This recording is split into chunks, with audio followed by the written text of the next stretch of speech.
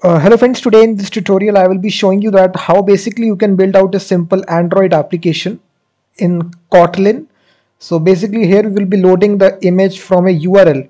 So you can go to internet, copy image address, and basically you can load any sort of image that you see inside a simple image view.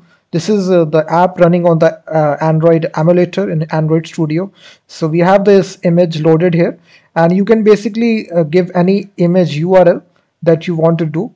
You can go to any website. Let's suppose you want to uh, copy any image. Let's suppose I copy this image address, so I can simply change this address here. I need to simply plug the address of the image here, and if I now press this and I need to click apply changes, so now this will build out, and now you can see that it is now successfully embedded this image. So now I will be showing you how to do this in Kotlin. It's very easy. All the source code I have given in the description of the video, so if you want to get all the source code, you can go to the description of this video. So now let's get started by building this Android simple application. Let me just delete all this and start from scratch. This is basically this. Let me also delete this. So the very first thing we need to do, guys, you need to go to Android manifest.xml file, and here you need to provide the permission for internet usage. So for this you will be requiring internet, so that's why we need to add this permission, Android permission internet. Now you need to go to your activity_main.xml file, and here you will just need basically a ImageView widget, and inside this widget, guys, it will take some properties. So we will import the required attributes, which is for the height, which will simply wrap content. We also need to give it the layout width as well. So this is also wrap content, and we will also give it an ID, guys, which is Android ID, and this ID will be, let's suppose I give as ImageView. That's all. And also, in order to center this, we have a property which we can center, layout_center in parent, and this we can say true. That's all. So now this will be a widget, and we need to apply changes. So nothing will be shown here. You will see that if I apply the changes, nothing will be shown here.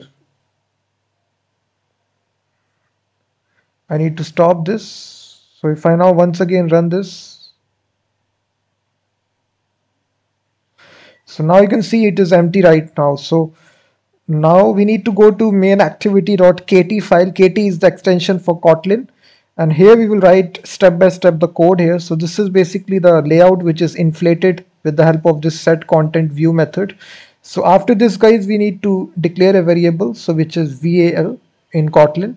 We will declare a new variable, ImageView, and we will simply find view by ID and find view by ID, and this will be of type ImageView. So we need to extract this. So here we need to pass the reference r.id.ImageView. So this is basically the extension, guys. So sorry, ID that you given right here. If you check inside activity_main, so we have given this ID ImageView, so we are targeting it inside Kotlin. This is basically the syntax, guys. This is the variable that you declare. VAL stands for. This is slightly different from Java, but still it's very easy. This is the type of the widget that you want to have ImageView, and semicolon is not required here. In Java you need to strictly put the semicolon, but here it is not required. So after this we will declare another variable which is executor, and here we will simply make use of this executors class. It will be automatically imported, and now it contains a method, guys, which is new single thread executor. So we need to execute this method, and after this, once you execute this, we need to give a handler function. So we need to have this handler function, handler. This will be imported, and here we need to pass this looper dot get main loop. So I think we need to first of all import this looper. This is there inside this operating system. It's a built-in function. So for this application, guys, we are not using any sort of third-party dependency. All these dependencies are pre-built inside Android system. So after this, we will declare the image by var keyword. So var image of type bitmap. So we will convert this URL image to a bitmap, which will be initially be null. And after this, we will executor, and it contains a method execute.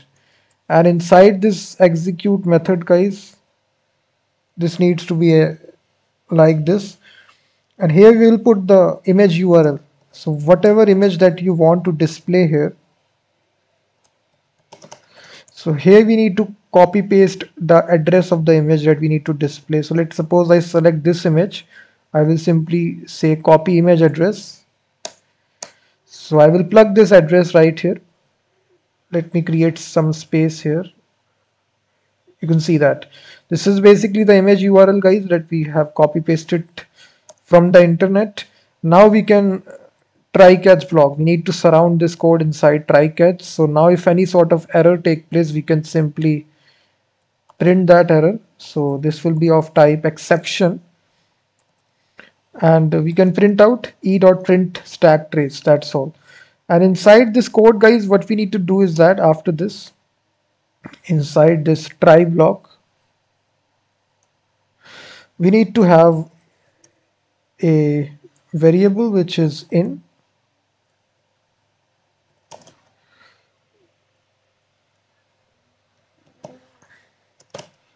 I think it's a backtick symbol.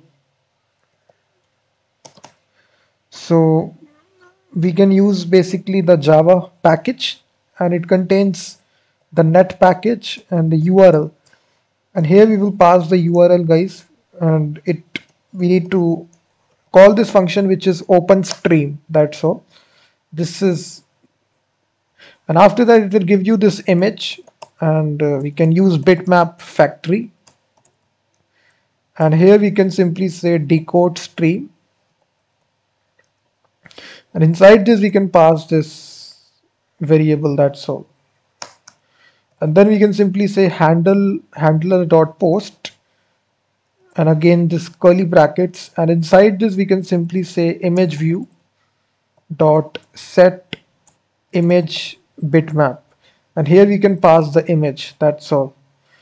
So this is slightly complicated code, guys, but still this is the code in Kotlin which is required to embed the image inside your image view. So now we can see this result in an emulator. If I try to basically run this application, click on this run app button. So now your application will run, and now your image will be displayed here. You will see that you can change this image. Let's suppose I pick another image. So you just need to basically change the address here.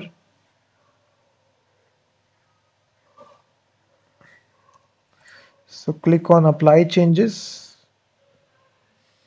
So you can see that. So thank you very much, guys, for watching this video. All the source code is given in the description of the video. I've written a complete blog post, so you can copy paste all the source code.